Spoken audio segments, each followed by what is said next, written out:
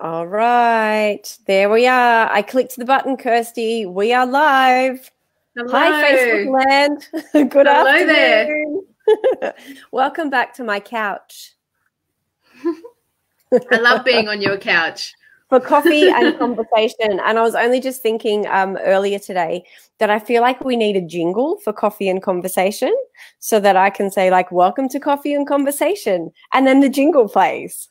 Yeah, I think so too. I think we can have a look at it. Yeah. So if there's anyone out there in Facebook land that is like a musician, then they can maybe create us a jingle if they're watching. That would be great. And just send it on. Give us a jingle. We would love that. We would love a jingle of our own. Yeah. So it is that time of the afternoon where we do have coffee in hand and we are ready for coffee and conversation. And today's topic of the day is overtraining, which is an interesting one. We should probably introduce ourselves again, just in case anyone's joining us for the first time before we start rambling on. So my name's Corinne. I'm the group fitness team leader and membership team leader at Fernwood Campbelltown. And Kirsty, over to you. My name is Kirsty. I do personal training at Fernwood and I do the Fit 30 coordination. I am Cert 3, Cert 4 and Diploma in Fitness, Bachelor of Sport and Exercise Science, and halfway through my Masters of Research. Just an all-round lovable girl. And a very long list of qualifications. Yeah, you wouldn't think it if you met me. Oh, we so would. We so would. So as I mentioned, today's topic is overtraining. So we wanted to have a bit of a chat about overtraining. And a couple of conversations that I've had sort of over the last week are a bit like, why on earth are you guys talking about overtraining now when obviously the big push at the moment is be active, be healthy, be well. Physical activity will improve your wellness. But I think right now people can go one of two ways. And I think we are seeing a little bit of both right now. So all this time stuck at home, obviously the gyms are still closed right now and we're stuck at home. So people are going to go one of two ways. They're either going to drop the ball and completely omit physical activity from their daily routines. And in that case, yeah, we are still saying, yes, please be physically active and please stay active. It's good for your wellness and all that sort of stuff. But there's a whole nother group of other people, and I think I actually fall into this category, where we actually have a little bit more time on our hands. And when you've got time on your hands and you're a busy type of person, you're like, oh, I need to fill that time, and I'll fill that time with physical activity. And we are ending up actually being more physically active than we were before. Yeah. And this can happen. And yeah, you're right. You will see it kind of move one of two ways, because when we have such a big shift like this, it's very hard to maintain the normal that you had before. So you kind of resettle into a new normal. The problem is, like all things, moderation and balance are key. Generally, when overdoing something, you're obviously going to run into some issues. Now, in this instance, we're talking about people that are taking it just that little bit further than either what they're currently kind of used to, let's just say, pre-COVID, or they've really, really stepped it up on purpose. And sometimes it's accidental and sometimes it's on purpose. But either way, the body is racing to catch up, and sometimes it can't. And it does get to a point where it almost starts to reject your efforts. And you will start to feel that lack of progress. And there are other things that you can look out for overtraining, but like all things, it is about discussing it at the time, because we've had this massive shift in our normal. We're trying to settle into a new normal, but we want to make sure that new normal is balanced as well. And that's really important. So if we're looking at sort of strictly classifying overtraining, it's not just about having a marked increase in activity, is it? Because we can all take an increase in activity, but we're not necessarily overtraining. So I guess how would you define overtraining? Okay, so I would more consider not so much the time, but the stimulus. So if say, for instance, you work out at a low intensity 5 days a week, you might not notice much of a change if you go from a low intensity to a moderate intensity 4 to 5 times a week. The problem tends to come when people go from what they know to a much, much higher intensity and try to keep their frequency. And what happens is the body just doesn't have time to recover, and it kind of starts to reject the notion. And then you see things that which we'll discuss in this conversation, but that's when you start to really worry about the physicality of the stimulus that person's experiencing. And that's the difference. It's not so much always about the time spent. It's just about the degree of stimulus that's happened and changed and quickly. We usually follow a progression, but sometimes when things shift like this, shifts happen quickly, and that's not necessarily the best way. And do you think it's only in relation to a shift in intensity, or are we talking about a shift in stimulus as well? So say, for instance, if you were a swimmer and you suddenly made the change to running, can the same thing happen? Yeah. So we're looking at changes in intensity and big changes in intensity, so jumps in intensity, and perhaps changes in the training mode as well. So you were in this bubble and all of a sudden you're training over in this bubble, which is completely different. Absolutely, 100%. Anytime there's a massive shift, whether it come from the mode or the frequency, your body has to have some time to adapt to that. And if it doesn't happen, then you're going to run into some problems. And I mentioned that particularly because I think there would be a lot of people out there right now who all of a sudden went, I don't have access to my gym, I'm going to run. Yep. But I didn't run before, and I didn't necessarily run outdoors before. I know that happened to me, which is why I mention it. So those changes in what I used to do was over here, and what I'm now doing is here, can also result in overtraining as such.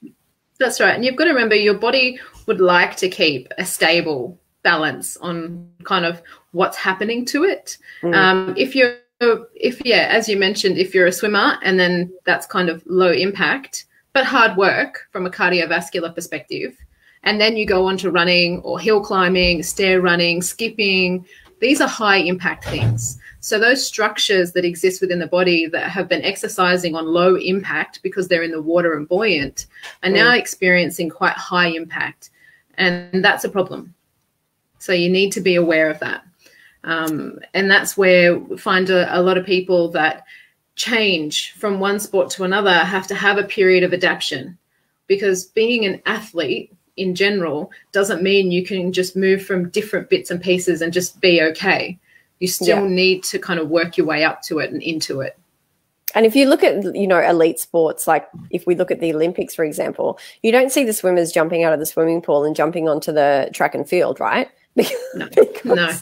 They're very conditioned for what they do. Exactly. They're very conditioned for what they do. So it is really important to understand that if you have a change, whether it be from the frequency or the mode, whatever that stimulus is that changes, be aware that there is that need to progress into it and not just jump straight in. So let's talk about some of the signs and signals of overtraining, because just because you've changed the type of training or your intensity doesn't necessarily mean that you're overtraining. So let's talk about some of the signs and signals. So what are the things that we should be aware of physically, mentally, all of those elements together? What should we be aware of in terms of overtraining, and how do we identify that we are perhaps in that overtraining sort of zone? Sure. So, there's quite a lot, and they may not all apply to you, and maybe some of them do, but you need to, let's kind of start from the top down. So first, let's look at your mood. Is your mood kind of decreasing? Even though you're exercising, when, it should be stabilizing your mood, or at best kind of giving you a bit of a boost. If it's not, then we need to kind of think about that. Then we need to think about your sleep. What's happening with your sleep? Can you get to sleep? If you can't get to sleep, why? If you can get to sleep, are you sleeping too long? Generally, what you'll see in overtraining is this sleep disturbance. It's a change in what you would normally do, and you can't account for it in any other way. It's not that you've had coffee before bed and that's unusual. It's simply that your routine has been the same and now you can't sleep, or now all you want to do is sleep. So that's something as well. Little niggles and pains. So these little niggles could be old niggles that are coming back, or new niggles that just won't go away. So they just persist and persist. Sorry. So they beauty just of live broadcast, right? I know. Edit. Cut there. Cut there. These little niggles are things that just don't go away in that acute phase, which we would say about 3 months.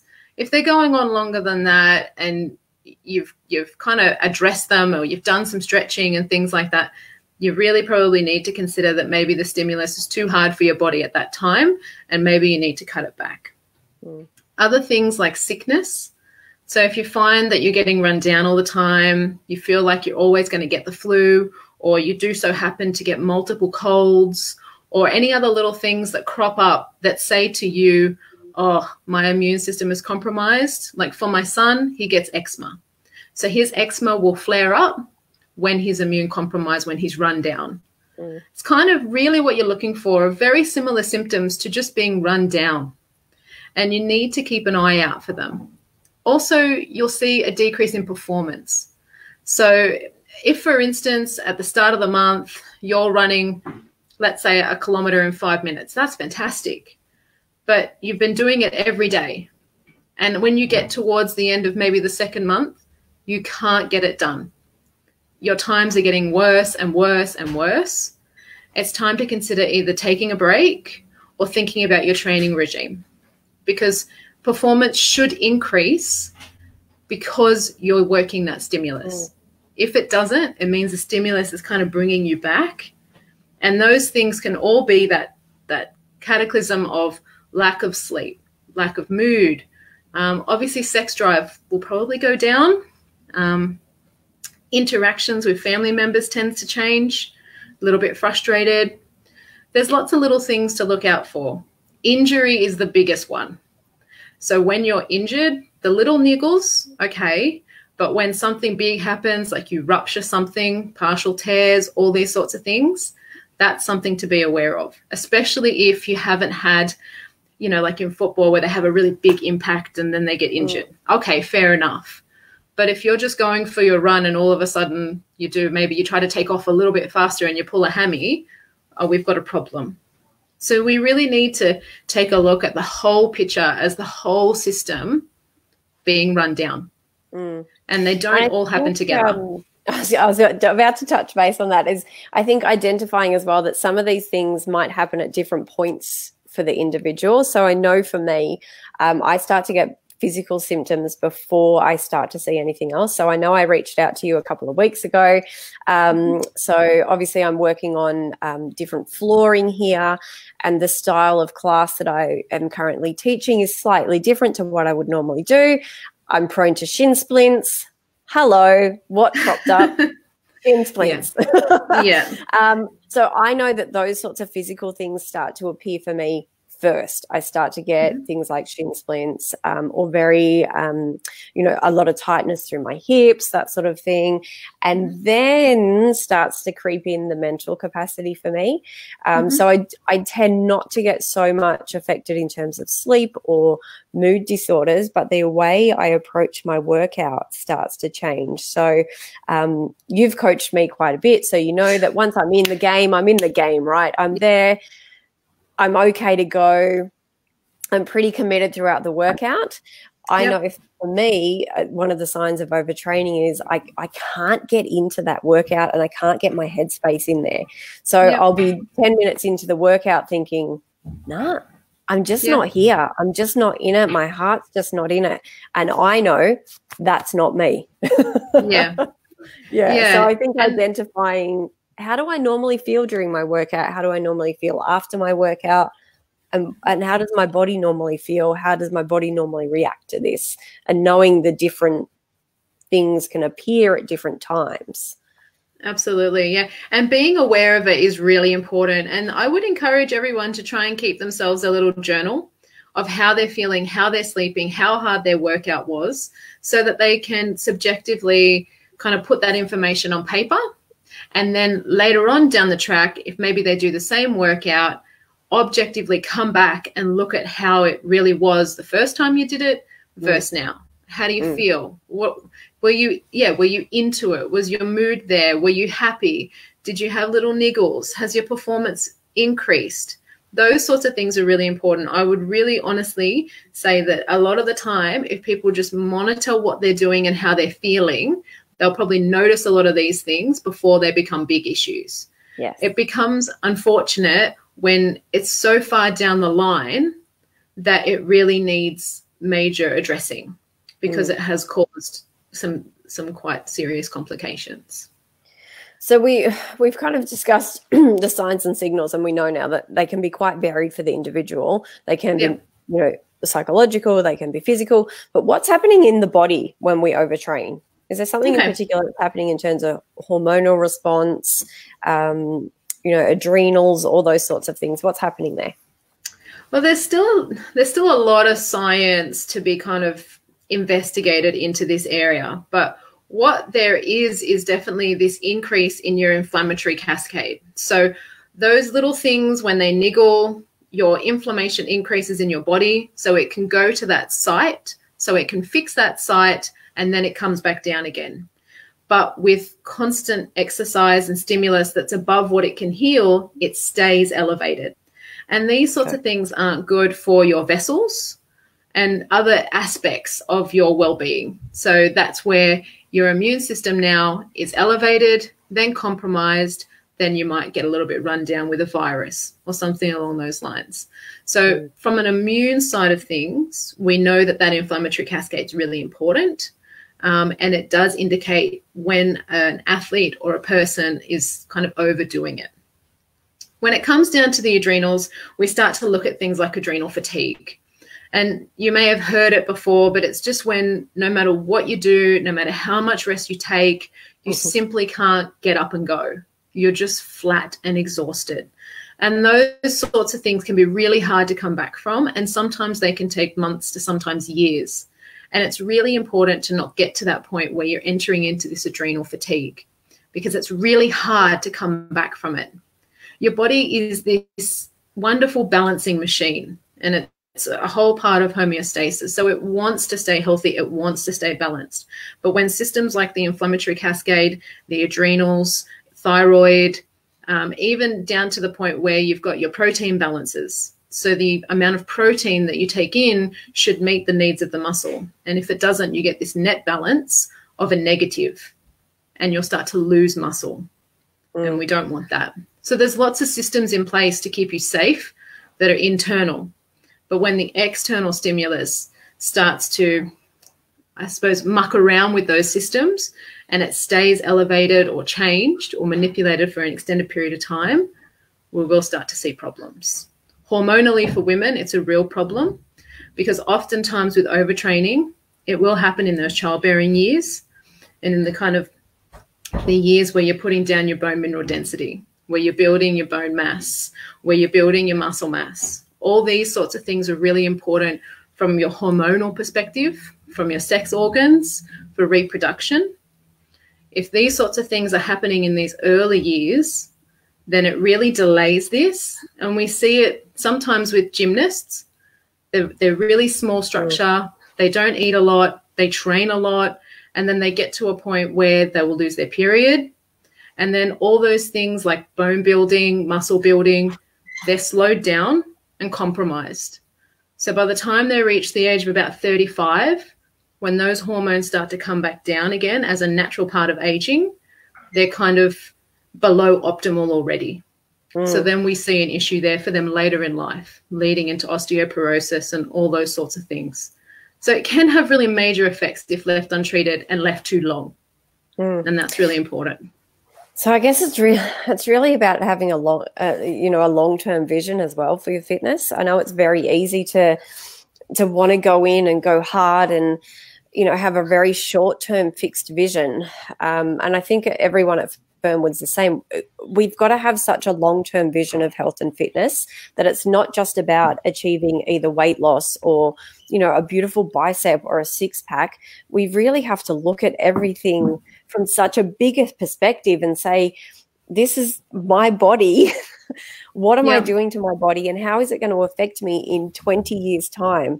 And I think I'm now 40 and I'm only just realizing that. And I wish someone had have told me 20 years ago, hey, listen, in 20 years' time, you're going to start to worry about bone density, and you're going to start to worry about your metabolism, and you're going to start to worry about your hormone levels, and you need to learn about it now.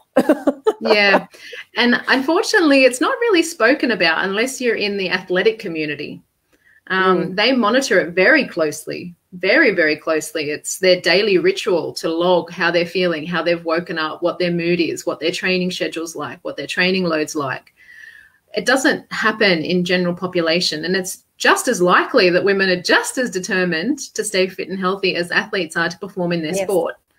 So it is unfortunate, but there are definitely some areas and things and those sorts of key insights that we can use in the general population to try and head it off before it becomes too much. Even weight loss and weight gain. If you're doing the same training load and you're still gaining weight and nothing's changing in your food, it might be time to sit down and have a look. What's the stimulus like? And if you're losing too much weight, that's a problem as well. Your body does need some time to adapt.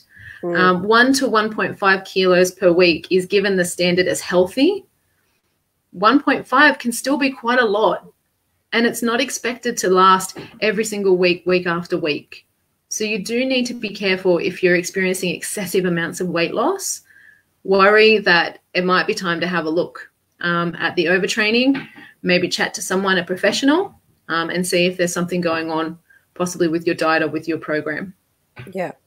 And I think because of the prevalence of health concerns in the community, like diabetes, like obesity, like high blood pressure, like high cholesterol, because they are so prevalent, I think things like overtraining are very much overlooked because, you know, those things are prevalent. So everyone's be active, be active, be active, be active.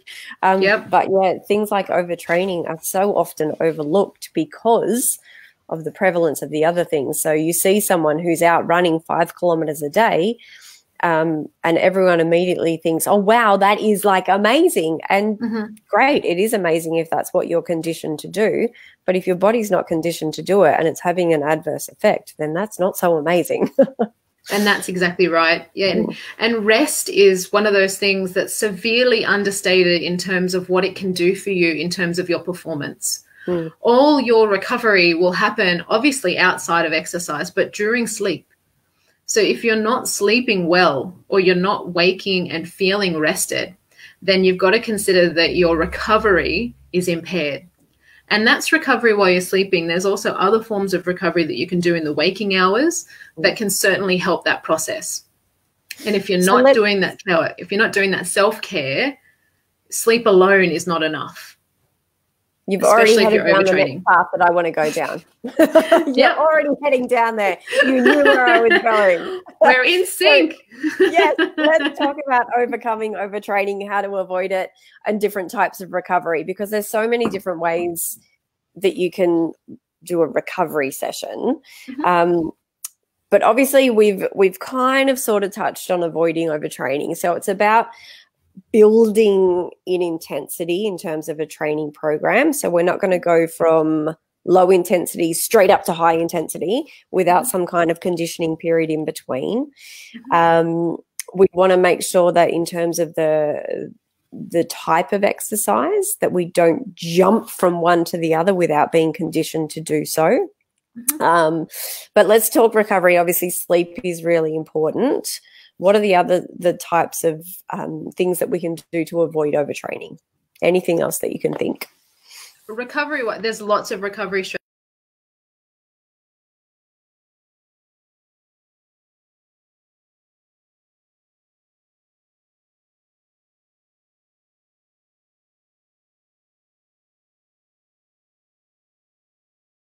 Whilst I think of a warm-up as exercise, I obviously also think of it as almost an active wake up, so that it's not such a we're working out now.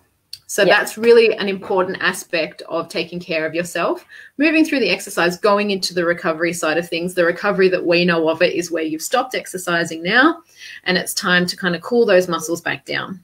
So an active recovery after exercise, sometimes during, depending on the type of program that you're doing, you'll do something called an active recovery. That is really important.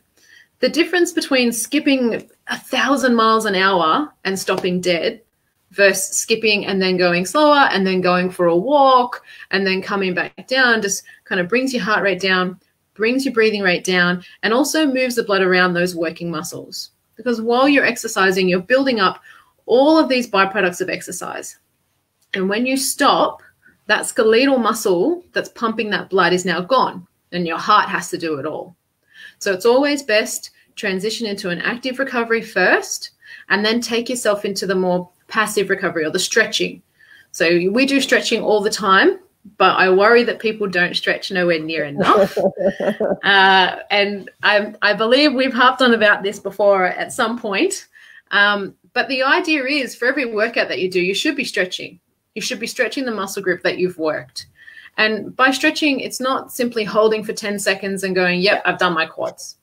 And the idea is to allow that muscle time to lengthen again. Because during that contraction, it's gotten tighter and tighter and tighter and more congested. And we want it to feel nice and like a limber, not knotted and congested. So we try and elongate that muscle after your exercise. So 3 times 30 seconds of a stretch and holding it at an intensity at about 7 out of 10 is a good way to stretch, a 6 or a 7. If you take it too far and you try to overstretch it and kind of punish that muscle for giving you pain during the workout, it's not going to work for you. The muscle is just going to get tighter, it's going to reject it, and you'll probably end up snapping something. Yeah. Other forms of recovery would be foam rolling. So if you're not familiar with the foam roller, that can be a really good form of recovery. But definitely play around with it first, the foam roller, if you're not used to it. Yeah. It can be a torture device. It can be very intense. So take some time with that. You've also got other forms of exercise that are slower moving, that work on range of motion and elongating those muscles. Things like yoga, those sorts of things. Even Tai Chi to a point where you can move through a full range of motion. Pilates, these type of, although they're considered exercise because you will need to do some kind of static holds and those sorts of things, they do also work by opening your muscle to its full range of motion and letting you stretch through some things. And they're not really restricted to this technique, that technique. There's a technique for everybody depending on where you're at. So you can always use that way.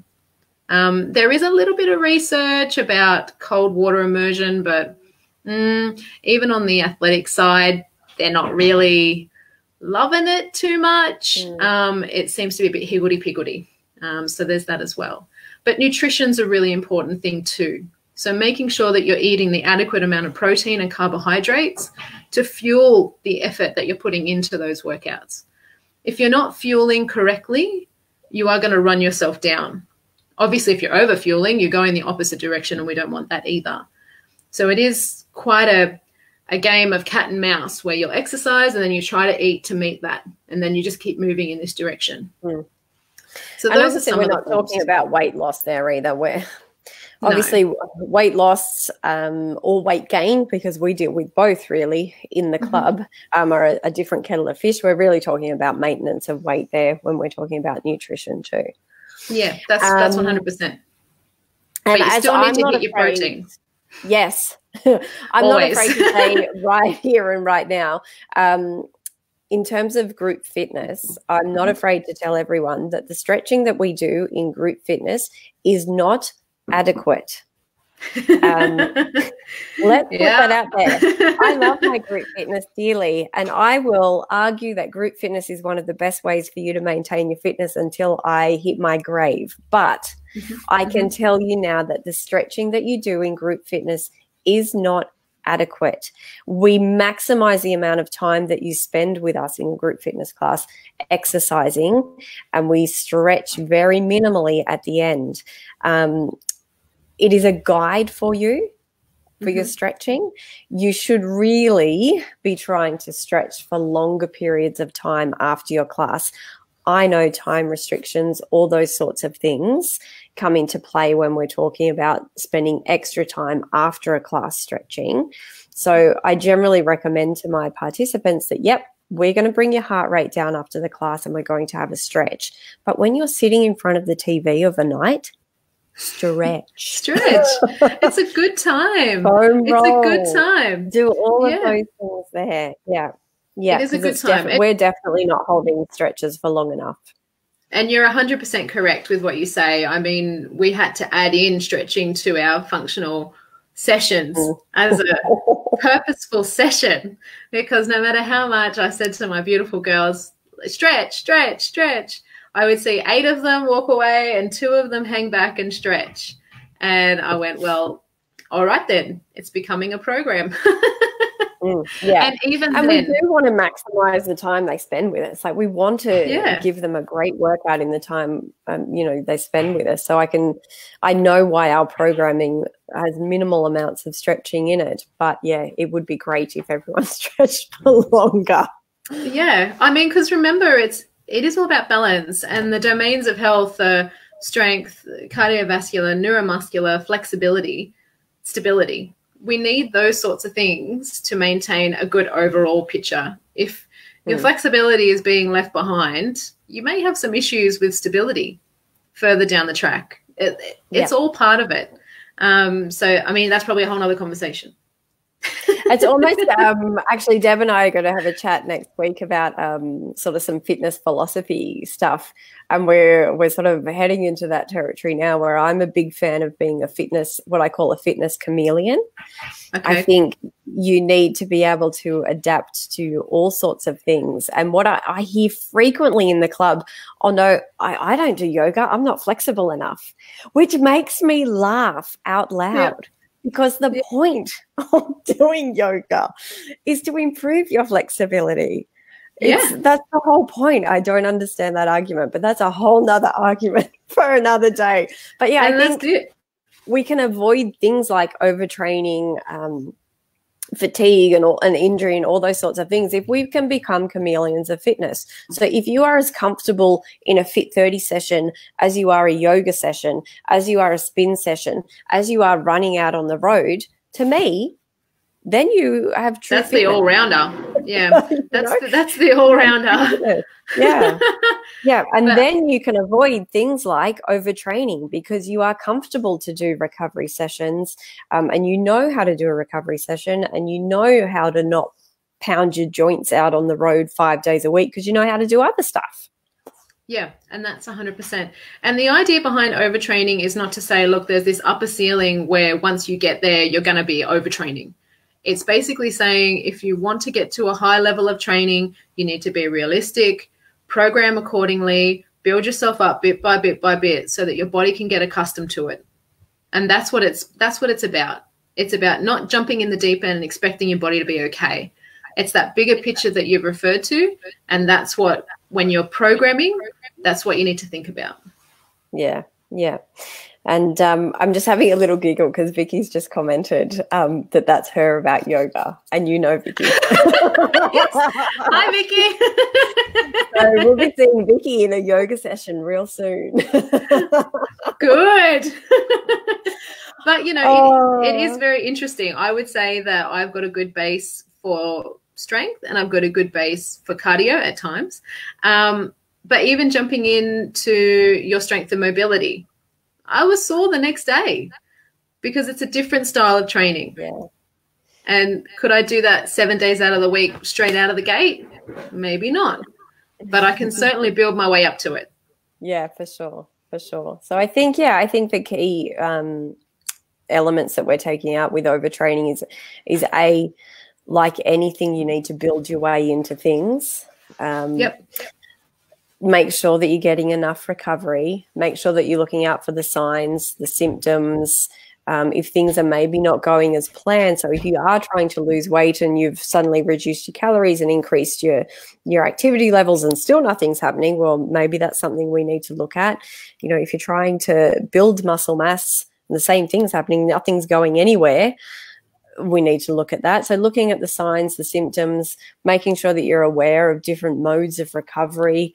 But I think the best thing is to have that long-term vision of, yes, it's okay to have goals. It's absolutely okay to have goals, and we encourage it. And that's why we strive for more, is because we've got a goal that we're looking for. But let's start looking at big picture stuff. And I know that I'm probably not getting through to the 18-year-olds right now, but look at me. I'm 40 now. I'm 40 now, and I'm now only just looking at big picture, end game. I don't want to be 60 years old and not able to get off the couch properly and not able to move my body and have a body that's, you know, not working properly. So I think the biggest thing is, if you want to avoid overtraining and you want a body that works well, it's all about variety and balance. Yeah, and take care of it. Mm. Just take care of it. It is, you only get one body in your life. You can't trade it in for another. And that sounds very grandma-like, but it's so true. I feel like a grandma saying, listen, I'm 40. Well, I completely understand. And I think for especially younger girls and younger women, there's a lot of impact that they're experiencing from image. And image is very separate to your health at times. So you'll see a lot of images out there of girls that are looking fantastic and perfect weight and da-da-da-da. Yeah. But they're not healthy, and they're not healthy long-term. So it's really important to just know that you can reach whatever goal you want to reach, have the big picture, break it up into small chunks of achievable goals, work towards it safely, and then reap the benefits when you get to the end and you're perfectly functioning as a perfect female and you've reached those goals and you're doing amazing. Versus the person that's tried to shortcut it and smash their body, and then all of a sudden, no offense, 40 hits, and we're experiencing some not quite nice feelings. So, and I think the other thing that I just thought of, it's time to sing a song. Yay! Oh, what song can I sing? So we've lost Corinne. Maybe we should come up with a jingle. Corinne, she's our girl. If she can't do it, no one. Corinne. Vicky, I hope you're still watching. Oh, I just said to you at the beginning, I hope that doesn't happen again. What is it? We just made up a jingle. I don't know. Did you hear the jingle? I didn't hear anything. I missed the jingle. Oh, you'll have to watch it back then. Okay, I'm going to have singing rampage. I've got a funny feeling it might have something to do with the timer. But anyway, I'm back. Okay, all right. Well, you're back. The only other thing I wanted to mention was, and it's probably going a little bit off topic, but if you're training, me go off topic, never.